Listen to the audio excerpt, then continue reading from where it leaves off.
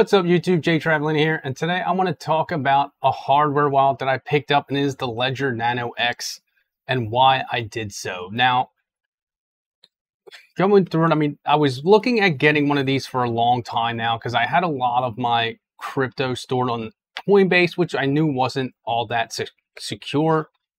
So I finally purchased the Nano X, and the reason I went with the X and not the S is not so much for the Bluetooth, but I can hold up to 100 different cryptocurrencies on this one device is what they claim. Now on the Nano S, you can hold up to 3. You can only install 3 apps on it.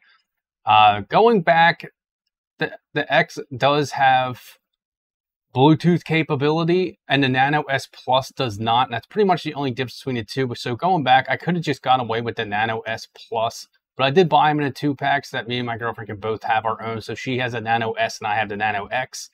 But the design is pretty nice. It just opens up just like that. You hold the 2 buttons and then it turns on and it'll prompt me for my passkey, of which I did enter 8-digit passkey, which I'm not going to show you guys obviously because it does go to my device. And then to shut it off, I just hold these 2 buttons again and it goes into the menus, and then I keep clicking over till it says power off, and then you hit both buttons and it'll shut itself down. Now, why I did this now and the setup. Actually, let's talk about the setup first. So setting up was fairly simple. I plugged it into my computer, downloaded the Ledger app for my PC, and it pretty much just walked me through it. Now, it does come with, and I'm not going to show you guys it, but it comes with recovery sheets. Now you want to save these, and I'll show you one of them because it came with a few. And on these recovery sheets, I'm going to get my blank one out. You want to write down the 24-word passphrase that it gives you. And on the back, you'll see 24 lines for it. Now, you will need this even for setup, but this is the only way to recover your device if anything were to happen to it. Without this passphrase, if anything happens to your device, you are going to be out of luck and you're going to lose everything that is on this. Now, I went through the process, wrote them all down. I also stored them elsewhere in case I do lose this sheet, which I shouldn't because I'm going to keep it in a safe spot inside of my house here.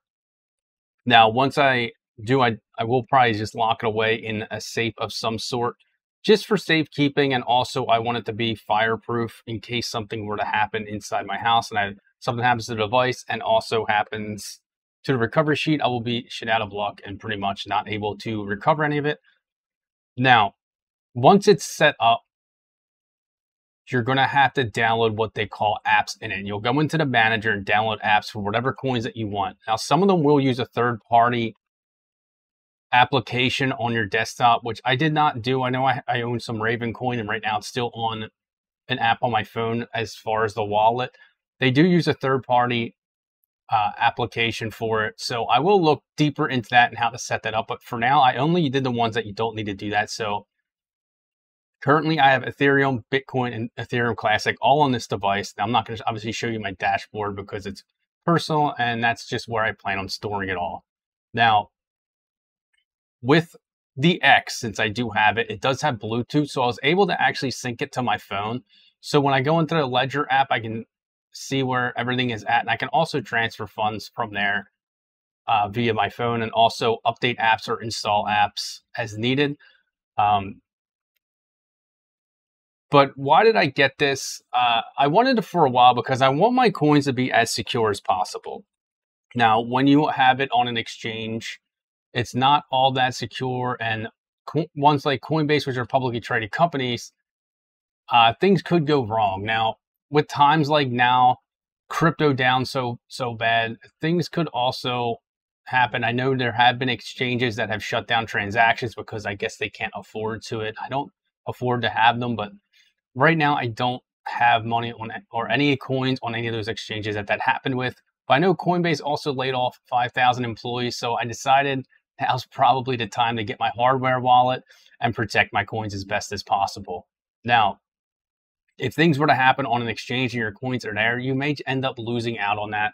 As far as filing bankruptcy, I doubt Coinbase or any of them is going to do that. But another thing is, as a crypto miner like myself, I was mining all my profits to Coinbase for the most part, which isn't all that secure in the end. So the hardware wallet as it works, in order for you to get the crypto out of my wallet, you will physically need this device.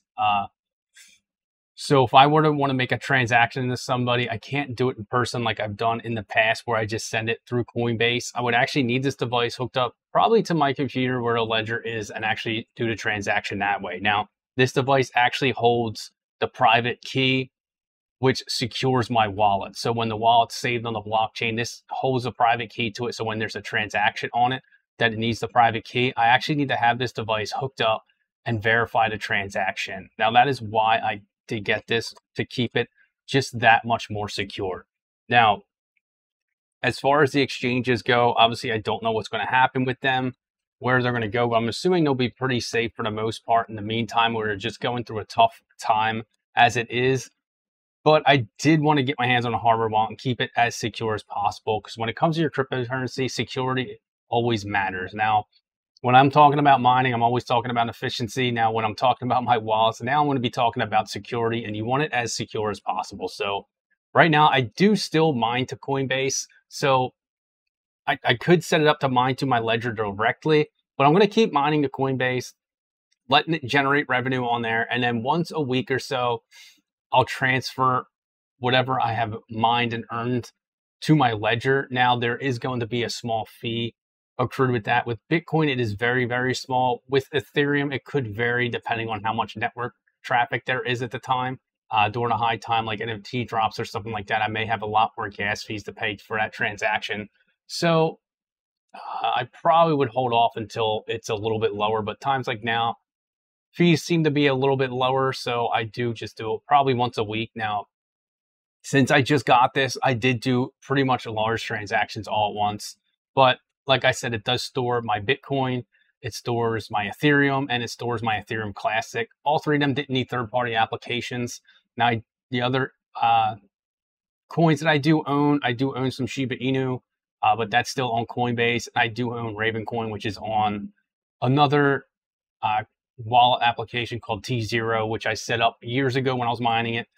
I may look into it, like I said, to try and get my Ravencoin on here, but it looks like it's not as straight and cut forward as the other applications are. But transfer was pretty simple.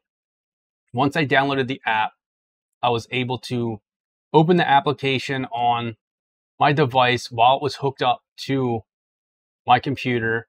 And then once I generated the wallet, I had to verify it on my device that the wallet address was correct. And then I sent it from Coinbase on their website. I went send it to wallet address that was linked to my ledger. And then the transaction happened pretty smoothly. I mean, one took a few minutes. Ethereum happened probably in like 20 seconds, and Ethereum Classic showed up my wallet after about 20 seconds also. Now, I know it's not fully in there. Sometimes there needs to be a bunch of verifications on the blockchain before it's fully functioning on there, but it is all on here. Generating the wallet didn't take too much time once you have the application, but you do have to verify it on your ledger. Now, you can say that you don't have the device physically when you are sending it, and I believe it would still send to your crypto wallet on your ledger, and then you can sync it later. When you plug this up to your computer, you can just sync the device to your computer later on, and this will update with your wallet, update your wallet on it. But in order to get crypto off of it, I believe you do have to have this device hooked up and verify that transaction, and that's what makes it so secure. So if somebody were to get my wallet address and try and send money out of it, they won't be able to without this device. Now on Coinbase, if they were to just get my password, they could just pretty much wipe me clean of everything that I have. So that's why I did want to go with one of these. But as far as the ledger, I don't have experience with any other hardware wallets. This is my first one and hopefully my only one I'll ever own. I don't feel the need to buy a bunch of them to do reviews, since one is good enough for me. And from my research, the ledger seems to be really secure, so I did go with them. But I like to hear what you guys are doing. If you still have your wallets on exchanges, I mean, I would highly recommend getting them off. I know I've left mine on there for years, so it's kind of hypocritical for me to say that. and it's been relatively safe for the most part, but I would highly recommend getting a hardware wallet and keeping it as secure as possible. Just that little bit extra security of having a private key rather than a public key. It just makes me feel a little bit better, helps me sleep better at night. But setup was fairly simple. Let me know if you guys are getting hardware wallets. If you guys even don't trust the exchanges at all right now, let me know in the comments below. Or if you're just going to say, screw it, I'm going to leave it on the exchanges and go from there and hope for the best. But thanks for checking this video out. Make sure you hit that like button, hit that subscribe button. Stay tuned for more.